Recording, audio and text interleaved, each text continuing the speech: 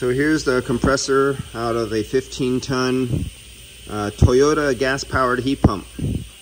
And as you can see, we got beautiful metal-to-metal in there.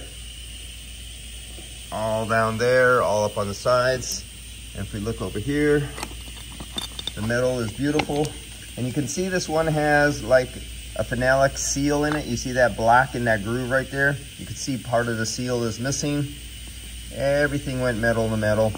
All those pieces were all spiraled around. And so that was what's wrong with this one. That's it, real simple. And that comes out of this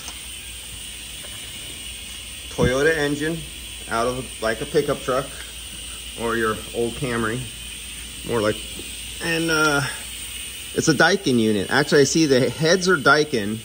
What's the name of this company again? Aisin. It looks like it's spelled Asian. But yeah, Toyota pickup truck, off the belt, drives these two compressors. And basically, these are automotive compressors that you would see in a bus or something like that. A little bit bigger than your standard car size. And very simple.